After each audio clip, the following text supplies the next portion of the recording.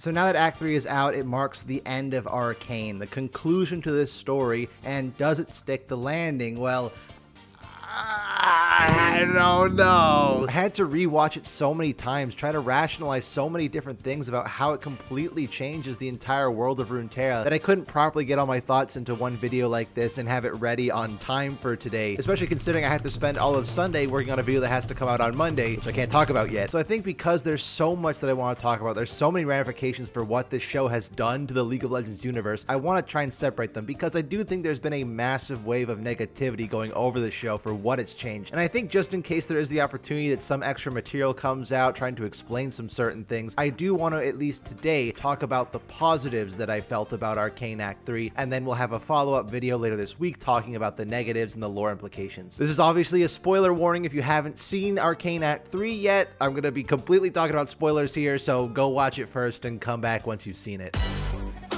First of all, obviously goes without saying, the artistic craft of Arcane is still at an absolute top-notch level, especially in Act 3. Everything from sound design, music, and visuals. That final act with Victor and Jace being together and getting sucked into a wormhole or whatever that was, that whole scene is absolutely mesmerizing. The soundtrack I obviously really enjoyed. Come Play was probably one of my favorites in the series, and Heimerdinger singing Spin the Wheel was just wonderful. I don't think it hit quite the same peak as Sucker, Renegade, or Ashes to Blood. Act 1 I think kind of has all the other acts beat in terms of music, but it's top-notch Arcane music, visuals, and sound design. What did you expect? Of course it was going to be amazing. I think episode 7, the one with Echo and Jace traveling to the alternate realities, might be one of my absolute favorites in the entire series. I think just for me, I really enjoy seeing all these characters who have gone through so much strife, so much hardship, sacrificed so many things, to see a version of these characters that actually got the happy ending. Well, you know, most of them. Powder never became Jinx, but she's still a genius. Milo and Clagger grew up, and Clagger got super buff, actually. Benzo is still alive and well. Vander and Silco still had their squabble, but they made peace. Zaun and Piltover made peace with each other. They're living in perfect harmony, and getting to see those dynamics of all the different characters. It was kind of funny seeing Echo kind of repeat what happened in season 1, where he was basically not present through the entirety of the show until episode 7, and it's the exact same thing here, where he's absent for pretty much the entirety of the first 2 acts, but has a major story beat here. And I really enjoyed that story beat, seeing him interact with everybody, kind of in shock to see how well everyone's life is, getting to give Benzo one last hug pulled at my heartstrings, seeing him interact with Vander, the fact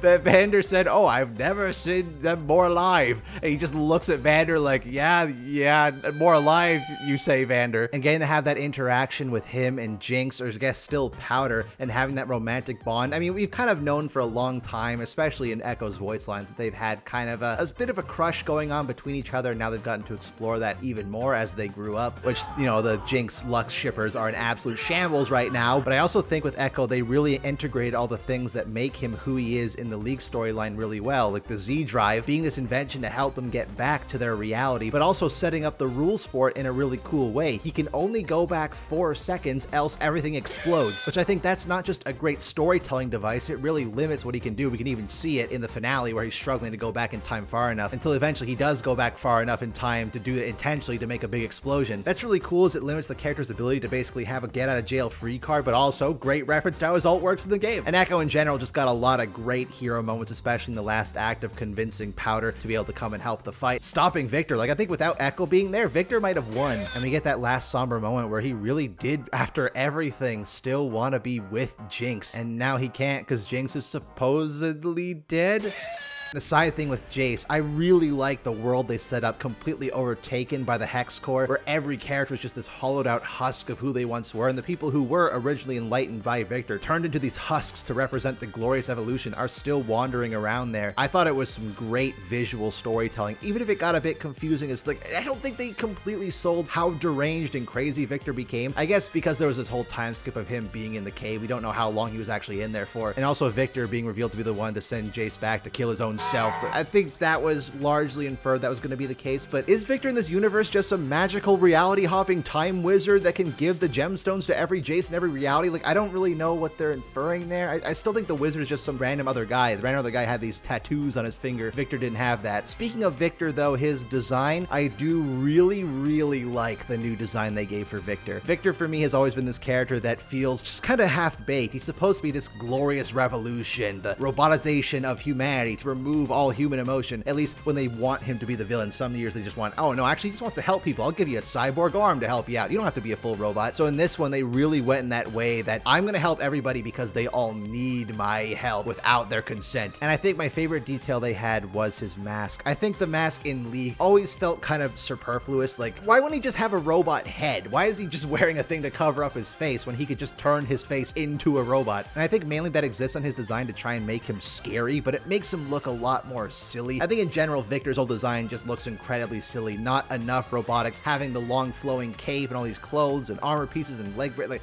it doesn't look nearly robotic enough. Granted, this version doesn't look robotic either, but he looks almost entirely inhuman, and I think primarily that is because of how they changed his mask. You can see that his face is perfectly symmetrical, but the Arcane literally ripped his face apart like it was boring out of his skull, so it's ripping apart at his identity to create a new one. It's why his lips don't move and his eyes don't move. It is just the Arcane magic in the center, and it looks horrifying in weird ways because it is so scary and unnerving, but is also perfectly symmetrical. Like Victor says, it is the exact middle point between order and chaos, and I just think that was incredibly well done. Changing the cloak as well to being this more long flowing cape, making him a lot more spindly. They still had the hex claw in there, which I was surprised that even made an appearance. I thought they were going to remove that. And I think what they did with the Glorious Evolution is a lot more interesting than what they did in the base League lore. In the base League lore, he was all about trying to improve humanity by replacing them with robots and cybernetic augmentations. And he was constantly flip-flopping between whether he was actually genuinely trying to help people or because he thought humanity was just a disease. So in this version, going in that direction, but also changing the Glorious Evolution to being fully assimilating everybody. He is so sick of humanity and their compassion and rage and emotion in general that he turns humanity into this androgynous hive mind of beings. And they were genuinely scary and unnerving, especially in the alternate timeline shenanigans with Jace. We were correct, it is what people tainted by the Hex Core will eventually turn into, but even when you had the new Glorious Evolution, the pristine version, they had these hollowed out heads. They were literally empty-headed, no brains, because they're not their own people anymore. And I think probably using Huck as the first one to do that, one who was probably one of the most emotional persons in the show, at least for the brief amount of time that he had on screen, you can see just how much of a perversion that is, how much you have lost this person entirely. It makes him a lot more threatening as a villain, and even though Victor's original goal was not a villainous one, the end goal and the methods that he's taken to achieve that end goal are terrifying. It makes him a lot more impactful as a villain, I think. And I did actually kind of like the closure they had with Skye. Skye has always been this character existing in the background, not really doing much of anything. It's not even clear whether she was actually the Hex Core, or maybe, I guess, confirmed almost sort of now that Victor messing around with the Hex Core in season 1 and the Thanos snap that happened to Skye actually caused her consciousness to get absorbed into Victor, because the way they talk to each other sounds like that they were both sharing the same mind. And when Victor's undergoing the Glorious Evolution, he's like, well, I guess this is goodbye. So him purging his humanity is also purging Skye. So I think Skye having her being a physical manifestation of what remains of Victor's humanity was really clever, and also just him saying, oh yeah, I will miss our talks, and Skye goes,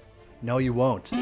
Which is true, he's purging himself of his humanity, so he's not going to have any recollection, any love for Skye anymore. I thought that was well done for what little significance of a character that she was. Speaking of designs as well, I raved about Victor so much, I forgot to mention LeBlanc. And I am happy LeBlanc did not randomly all of a sudden take center stage out of nowhere. She was still more of a background character, so we got to see more of Ambessa. But I really, really like this new design for LeBlanc, having her completely cloaked in shadows, minus her fingers, but also having that same kind of caved-in, open skull look that Victor and his Glorious Evolution robots did, that parallel to the corruption of the Arcane. I think that was very clever. And also, as an illusionist, someone who disguises herself all the time, that makes perfect sense. She would never ever show her true face, literally cloaked in shadows all the time, giving those bright, glowing golden eyes, still having the face markings. Like, I thought LeBlanc looked incredibly menacing for what little screen time she had, and I wish she actually looked like that all the time in League, but I know they're not going to do that. I don't know how Riot's going to change half the characters that appeared in this show. And I think lastly, in terms of design that I really liked was Oriana as well, which we only got to see little brief glimpses of, but it is a sort of middle way. It's not quite to the same degree as Victor's Glorious Evolution. It's enough that she has been revived again, but she still kind of looks like herself. That part of the story seemed more like sequel baiting. Like, what's going to happen to Oriana now? She definitely is a completely different character with a completely different origin and a completely different father than we know of her in League of Legends, so I don't know what's going to happen to her. Riot's been so slow with visually updating champions, I don't know. And that's kind of the last positive, because those character designs do kind of tie into the lore implications, just how much this entire world has changed as a result of Arcane, and I will talk about that in the next video. So until that yet. Let me know what you thought down in the comments below. What are the things that you actually enjoyed about Arcane Act 3? I feel like the actual beauty of this show has been drowned out by the sea of people just absolutely losing their minds for how much has changed in the League lore. And I'm with you on that too. I'm making a whole follow-up video because of it, but I do want to at least take the time to appreciate this show for what it's given us. The fact that we have actually had Arcane exist in the first place is just a marvel. So thank you for watching this rambly nonsense, fellas. Take care of yourselves, and hopefully